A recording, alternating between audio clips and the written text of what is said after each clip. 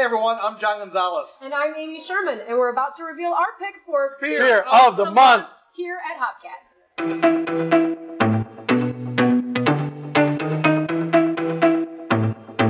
Hopcat opened in 2008 in downtown Grand Rapids and now has 17 locations all across the country, including 8 right here in Michigan. And while every spot is unique, they all have one thing in common: to bring you great beer.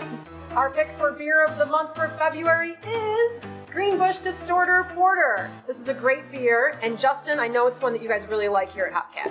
Yeah, we love Distorter, and we love porters. You like Distorter and you like porter. we like them both. So it's February, it's cold. This is a great beer to help kind of keep you warm through these tough winter months.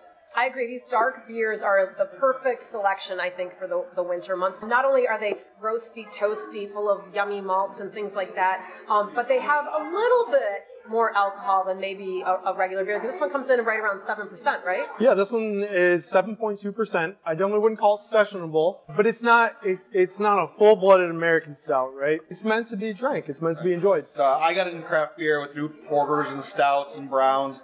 But what makes a porter and a stout? Because this is kind of confusing. This Distorter Porter is a little bit of both. Yeah, so last month we talked about the differences between IPAs and double IPAs. Porters are kind of the bridge between brown ales and stouts. So they're meant to be a common working man's beer. These ones have a lot of the same malt bill and hop bill as stouts, just with a little bit less ingredients. Helps keep the body a little bit lighter, keep the alcohol percentage a little bit lighter. And one of the things that Greenbush says specifically about Distorter Porter is that it's a porterish stout or a stoutish porter. So it really does kind of blend those lines together on this one. It does, yeah. And if whichever your favorite style is, it works for both. In all 8 locations throughout Michigan, this will be on tap everywhere, right? It's going to be on tap everywhere throughout the entire month of February. I like it. So everybody can try Distorter Porter. Why don't we try it right now? Oh, that's a good idea. All right.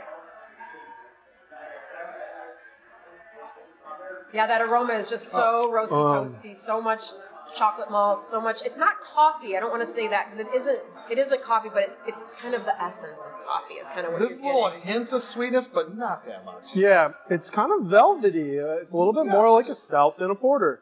All right, the perfect pairing with Greenbush's Distorter Porter. Justin, you would pick? Chili.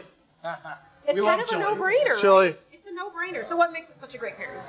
Porter is a great beer to cook with. When it reduces down, it adds a lot of those roasty flavors and adds good body to especially soups like chili. They play on each other well. They do, and even if you don't put it in the chili, having it on the side is actually it's a nice complement to the chili. I feel it kind of cuts that richness of the meat or the beans, and with those toasty notes, it just kind of amplifies the whole thing. Yeah. Right, Gons? It sure does. And I know that Hopcat, you're known for your fries. So what would you do with the fries and the chili? Well, if it was me... Here we go. Watch this. Oh yeah, right all over those cosmic fries. Oh. Perfect. Woo! There's nothing better than a good chili cheese fry, I have to say. I'm diving in right now. Yeah, I'm not even waiting. I'm not going to stop you. All right, good. Can't beat that. Nope. It's a total complementary pairing. You've got that little bit of smokiness, a little bit of kind of almost nuttiness, and Yeah. adding in with that porter, that's nice. Well, thanks a lot, Justin. That was a lot of fun. Yeah, definitely. There it is, folks.